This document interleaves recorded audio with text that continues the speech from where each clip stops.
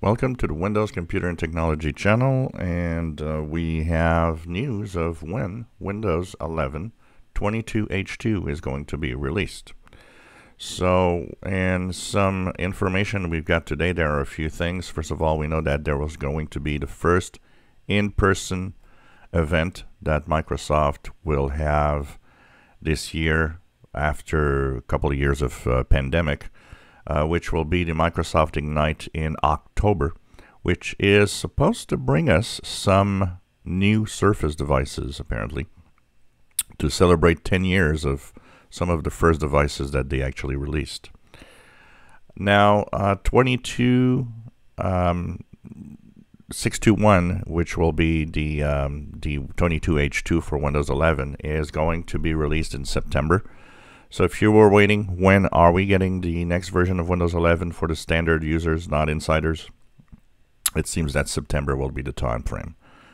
And we have a video of a little something more coming up also about things we've learned about 22H2 throughout next year, how it's going to happen. We know that Microsoft is apparently killed Sun Valley 3, but not really. And that's what we're going to explain. And we're going to explain how it's going to be released and the way they're going to release it and what they're calling it.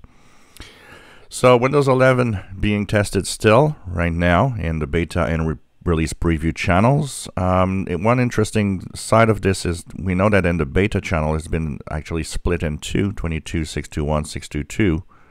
One has features that the other one doesn't. So we're not really sure how that's going to merge coming September.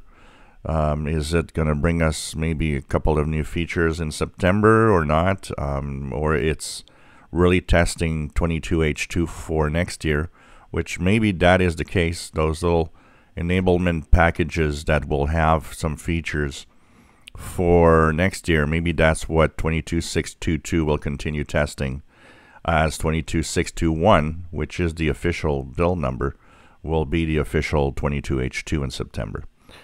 So September is when we're going to start getting it. It's of course going to be slow and at the beginning like they usually do for seekers and all of that, and then become generally available at some point. But at least now we know that September is a time when 22H2 for Windows 11 is going to be released. If you enjoy my videos, please subscribe, give us thumbs up. Thank you for watching.